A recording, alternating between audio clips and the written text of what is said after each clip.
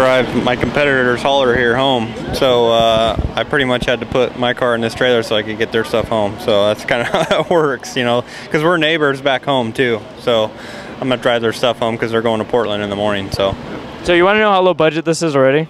Yeah. I had to turn on the mic like in the middle of that, but here's what we missed. That's his wife's BMW in that car. This is Ryan Foster driving number 41.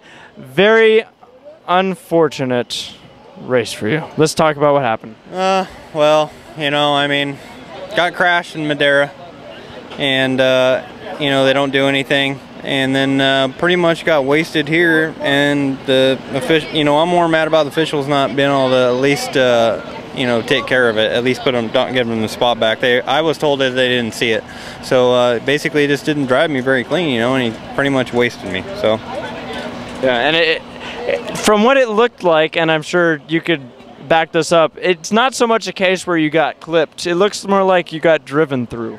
Yeah, pretty much driven through, wasted, however you want to call it. I mean, it broke the trailing arm off of it. He hit me so hard. So, damn. You know, I mean, you know, it's a bad deal. It sucks. You know, I hate it for my guys and everything else. So it's just not good. I don't know if we'll be back because it's hard to make it to these races anyways. Even though I drive a BMW, the thing ain't paid for.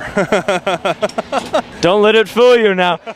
But yeah, Ryan, good to see your spirits up. And you know, the bright side of that race was you were having a great run. Yeah, we were having a great run. We just now figured that car out, and you know, at Roseville we were doing real good, leading and got a flat tire, and then we kind of lost the car a little bit, you know, in the last couple of races, and then we took it down in Junior Joiner, and he figured it out, figured out some issues that we had, and the thing was just, I mean, thanks to Jason, the crew chief, the thing was badass. And you, someone mentioned.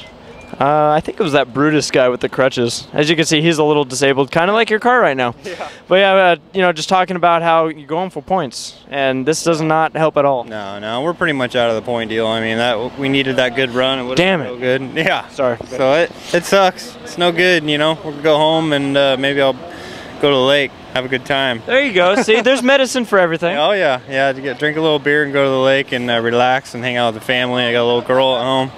So this kind of stuff just wears on a guy after a while. You know, a lot of people have put a lot of effort into this and spend a lot of time and a lot of money, and then this kind of shit happens, and it's out of my control, you know, and they just don't want to do anything about it. Then I don't need to race, you know. Well, you know what? The fans up there saw how hard Ryan put up for this, and everyone saw the effort. I mean, there's no denying that this team's putting in effort. Let's talk about the sponsors and the team that's helping you with this car. Well, Glen Haven Beach.